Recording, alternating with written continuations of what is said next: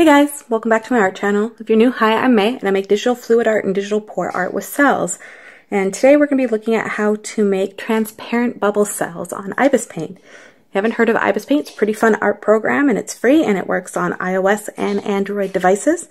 So go check it out if you haven't already, and if you have, let's get started. We're going to open up our canvas, and I like to start with 4 by 2.8 inches by 600 dpi, which should be about 2400 by 1680. Once you have your canvas, we're going to shrink it down so we can see all the edges. And I think today we're going to start off with a rainbow. I want to do a very vibrant rainbow so you can really see those transparent bubbles. So we'll stick to the original color palette here. And I think we'll start with a blurring brush 1. Will be a good brush to start with. And I like to do a second layer. I think we'll stick with a white background. And as you can see, this brush does have a size limitation, but that's very easy to fix. All you do is when you open, oh sorry, that's my water bottle, make sure to stay hydrated. But to edit the brush size limitations, all you do is when you open up your brushes, you want to hit the tools icon over here to the right, the settings, and just make sure your max thickness is all the way up. And then, as you can see, we will not have any more size limitations on our brush, which make it a lot easier covering the entire canvas. So I'm going to pick this red here and just start with layering it down in a wave pattern. And then orange, like so, yellow,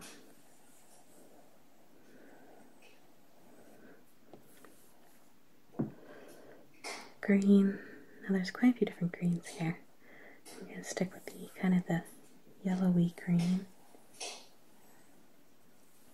It's starting to look like the lifesaver colors. And then we'll do blue or light blue. And then indigo.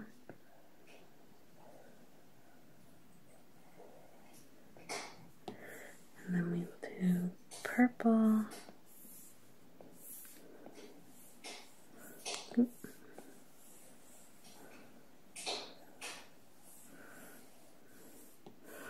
And then pink.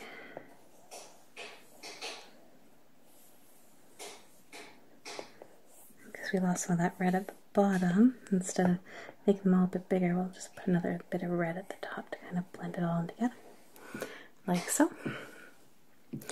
And before we can make our transparent bubble cells, we're going to create our liquid image first, which I do have a more in-depth tutorial on just how to make a digital fluid pour on IbisPaint in my playlist here if you want to check it out. Otherwise, we'll just start with the usual steps.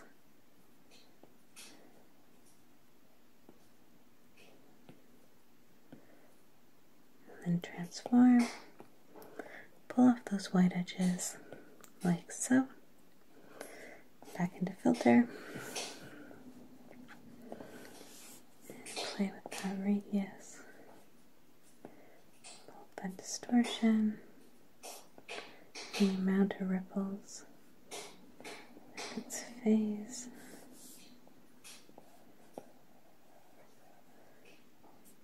Tighter. Shrink our aspect ratio down a bit. Now, I might start off over to the side this time.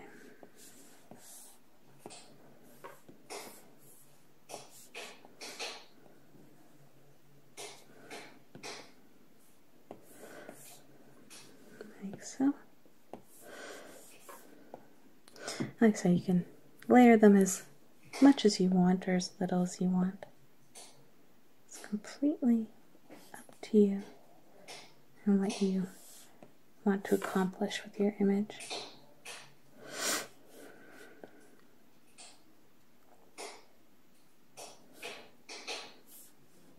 Now let's let that looks pretty cool. I like playing with the polar coordinates and kind of giving it that swiped look. But what I wonder is if I put another, and also just seeing how many times you layer it over, what it will start to look like, or if you go back 1 or 2 steps, see what, that's very straight, what it will look like. Up the distortion, do that. That's pretty trippy. And then once I have a pattern that I like, I will further it, manipulate it with the liquify pen in our drag feature.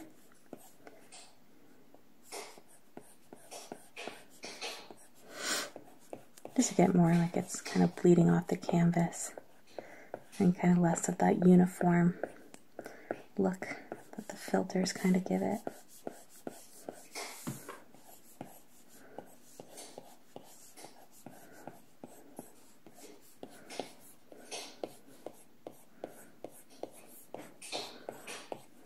Like so.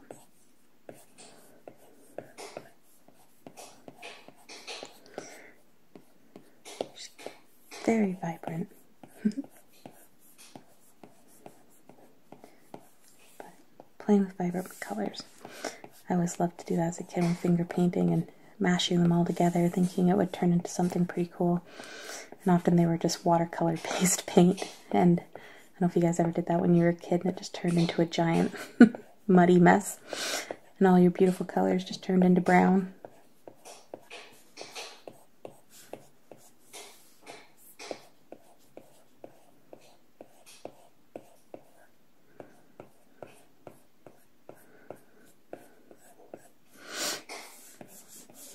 And then kind of when you have a shape that you like, then I find I want it to have more kind of ripples throughout it, so then you can go back into our wave.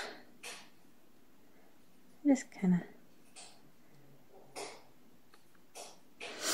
give it a little bit more of that wavy kind of look, like so. And then to get rid of those edges, just go into transform and pull them off. And as much as I like the harsh lines, I think I might want it a little bit more blurred. We're going to drag it off to the left here and play with our blur tools. Some moving blur. You can do a lens blur. It's pretty trippy. I think I'll just do a Gaussian blur. Just blur it a little bit. So that way our bubbles get a very interesting look.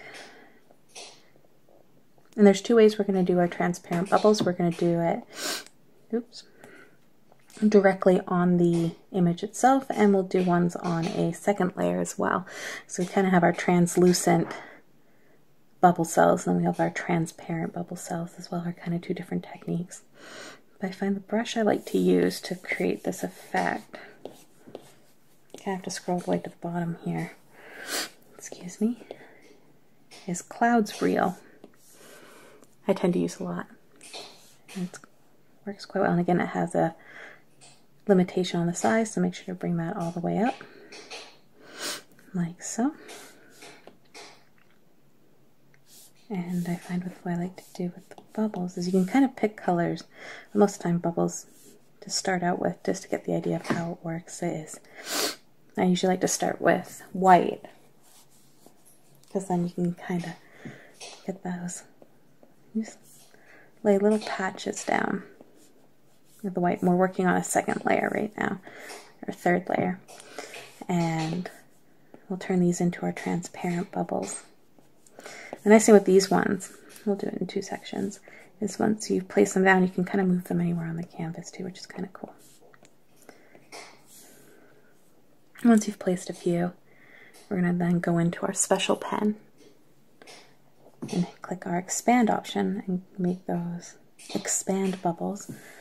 This time we're going to do it over the paint. And because we used the brush Clouds Real, and it doesn't have an opaque stamp. When you expand it outwards, that white gets pushed out, and you can still see the color of your digital pour underneath, giving it that transparent bubble feel. And then you can go really crazy with it, and you can add different colors. If you don't want to just do white, you can do darker colors. And so just create such a different texture for your cells.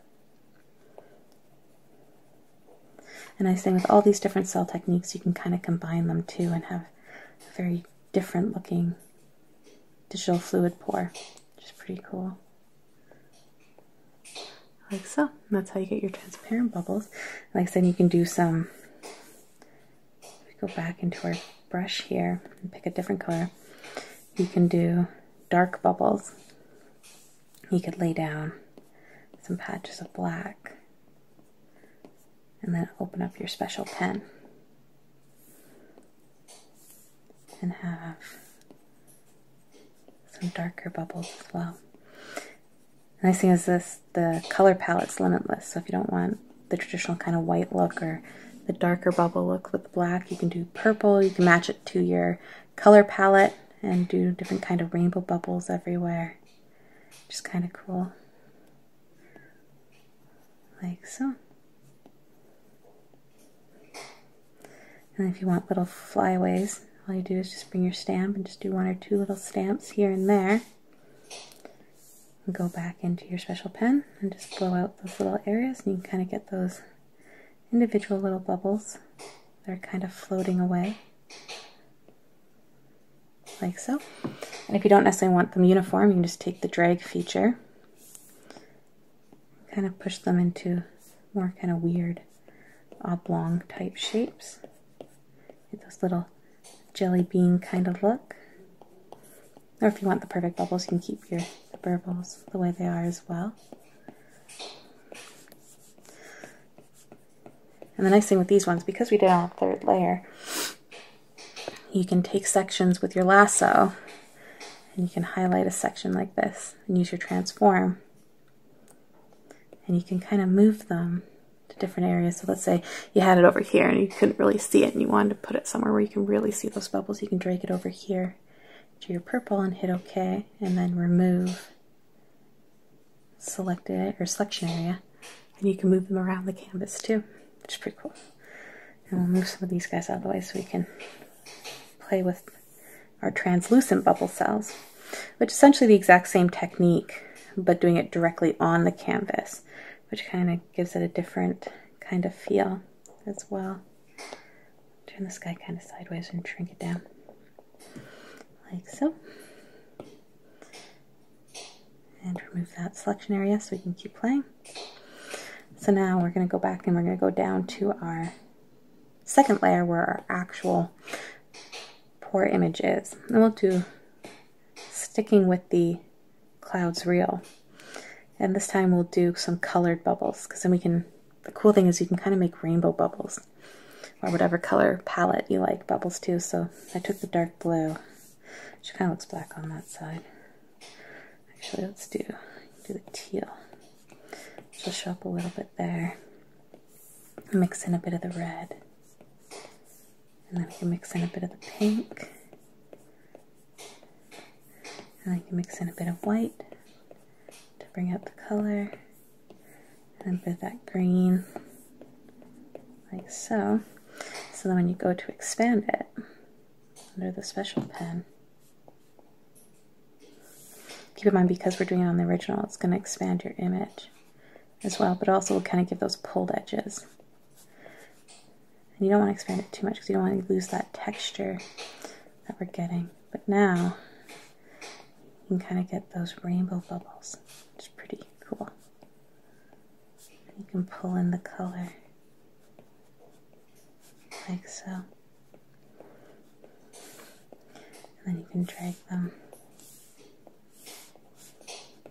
and make some oblong shapes like so.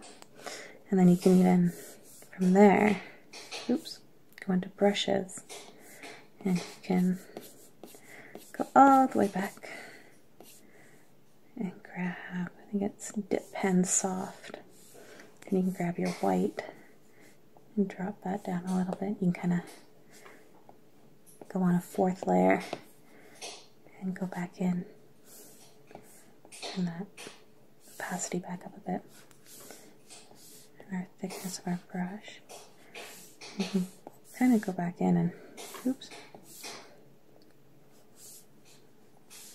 Turn that right out. And go back in and kind of give those bubbles some of that, those highlights. And then you can, don't want them too harsh, you can go into your blur brush and blur them a little bit. I blurred that a little too much. So, and so the ideas are limitless with this, which is pretty cool. And yeah, and that's how you make transparent and translucent bubble cells on IbisPaint. And like I said, it's such a trippy look, especially when you're doing very vibrant and wild colors. And yeah, if you guys recreate any of the art, like I said, follow me on Instagram and tag me, and I'd love to see your creations, and I can highlight them in my stories and kind of get the digital fluid art community kind of growing and trying out all these cool different cell techniques.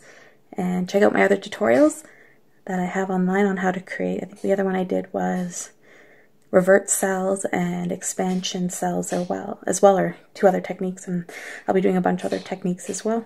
And yeah, thanks so much for watching, and we'll see you guys next time. Bye!